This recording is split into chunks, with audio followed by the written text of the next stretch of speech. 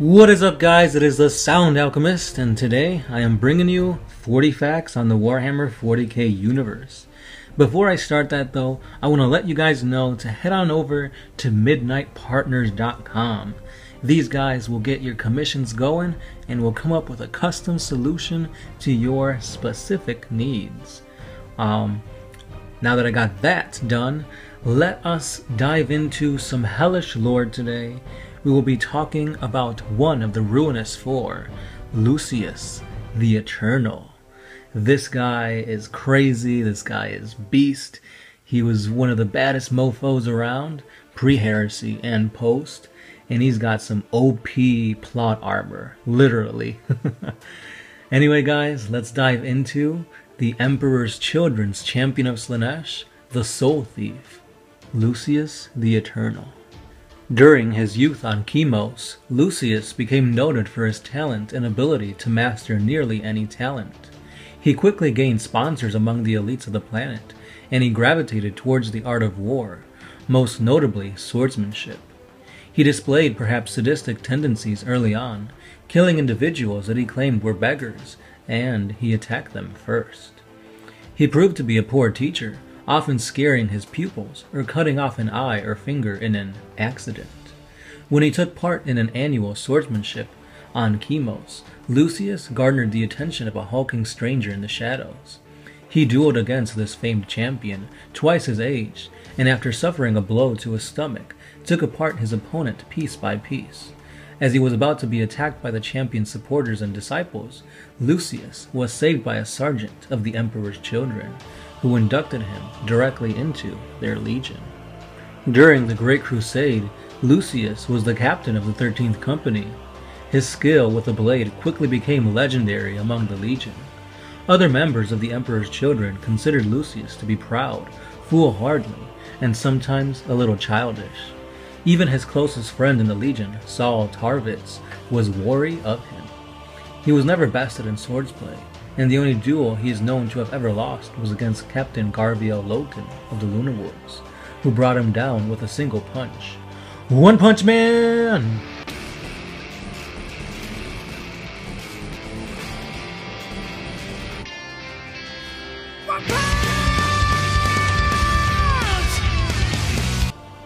In a later rematch, however, Lucius was victorious.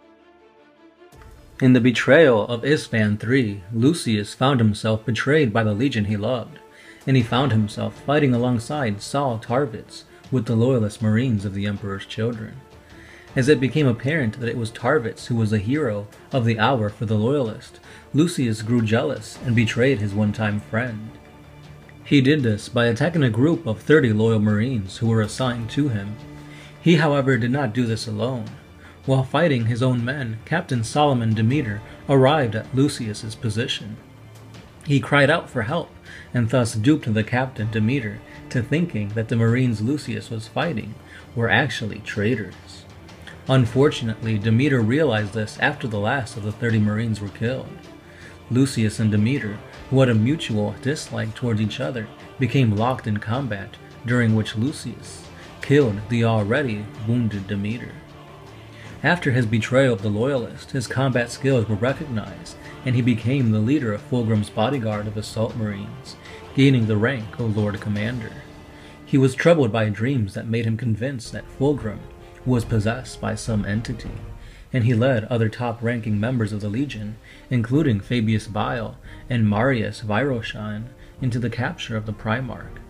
After ineffective torture and an attempted exorcism, Lucius came to understand that while Fulgrim had been possessed, he had gotten rid of the demon himself.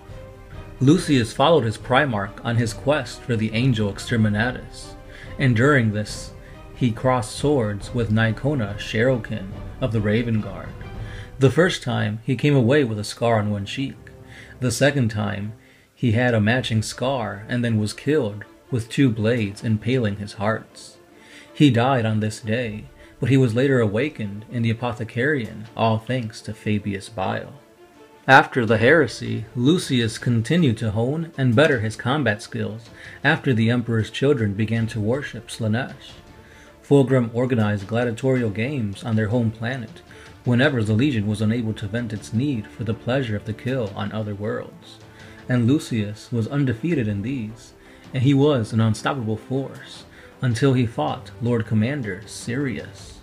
Lucius died, and his death was an experience of such transcendent pleasure that Slaanesh himself took notice.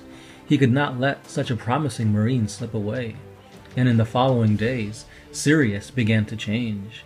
Lines began to appear all over his skin. His hair started to fall out. Lucius was back in the world of the living, and all that remained of Sirius was a screaming face in the warped artificier armor. This happened many times since then. Whenever his killer takes even the tiniest amount of enthusiasm, pleasure, or satisfaction from besting Lucius, they will begin to change into him and become just another swirling face, a memory in the armor which Lucius is clad in.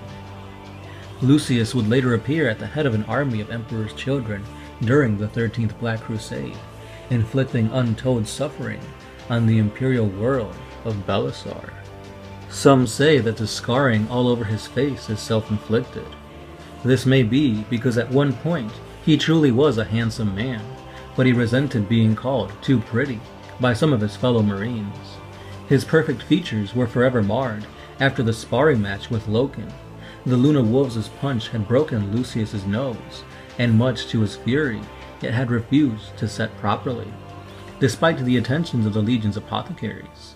Some time before Isfahan III, Lucius received a pair of scars across his cheeks from the remembrancer Serena de Angelis, a painter in the 28th Expedition who had already been corrupted by chaos, to remind him of Loken's insult to his perfection. He subsequently marked himself with more scars to commemorate his victories, eventually creating an intricate network of scars distorting and deforming his once beautiful features. And now let's talk about his awesome yet hauntingly brutal war gear.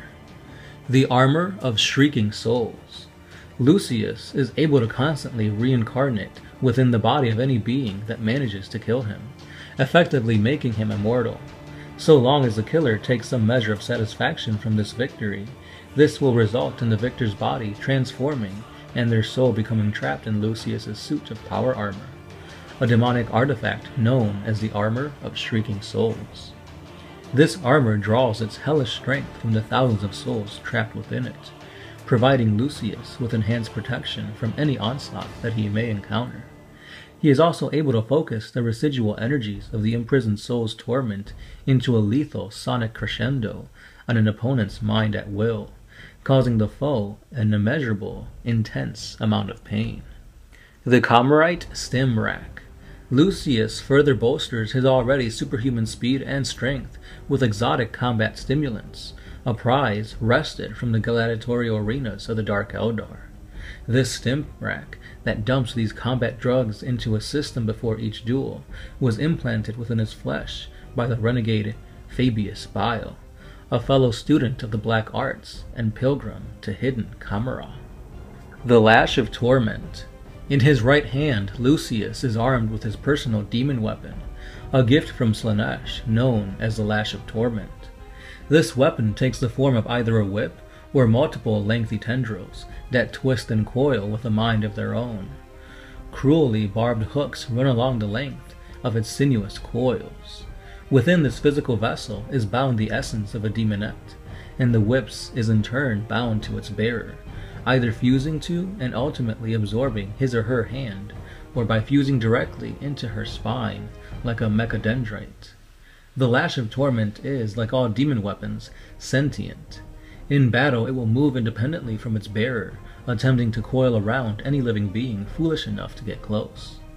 Once it has trapped its victim, the lash will writhe and constrict around the hapless being, slowly suffocating them and cutting them to pieces with its multiple barbs.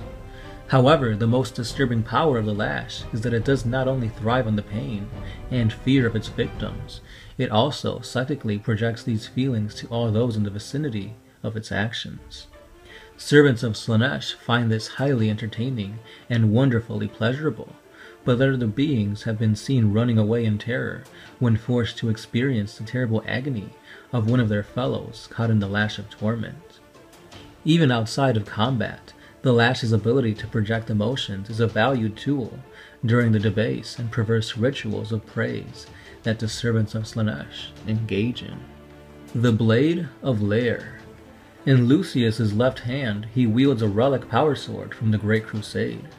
Millennia ago, following the Dropsite massacre on Isban V, the greater demon of Slaanesh, who possessed the body of the Primarch Fulgrim, presented the demon sword Fulgrim had recovered from the homeworld of the Xenos, known as the Lair, to Lucius, as a sign of Slaanesh's favor.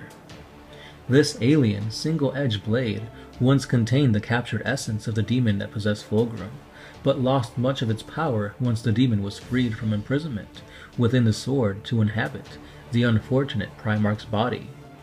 Now that the blade is an ordinary power sword of an exquisitely curved singular edge design, but in Lucius's hands it remains as lethal as any blade that has ever been forged. And finally, Lucius also bears the mark of Slaanesh upon the armor of Shrieking Souls, and he is equipped with Slaaneshi combat drugs intended to heighten the sensations of battle. He is empowered with the powers wrought by Slaanesh's favor, and demonically, physically strength and durability is also enchanted to him. Lucius has mutated considerably in the millennia since his fall to chaos, and among the physical gifts he has received from the Prince of Pleasure is a pair of goat-like, cloven hooves. Brothers, welcome to the feast. Tell me, which among you will be the first course? And that's all the lore we have on this sinister, basically deprived, nasty mofo called Lucius the Eternal. Like I said, this guy is pretty bad. He takes pride and pleasure in making you feel pain, and with his demon weapons, oh, you're gonna feel it. And not just you, but everybody else around you.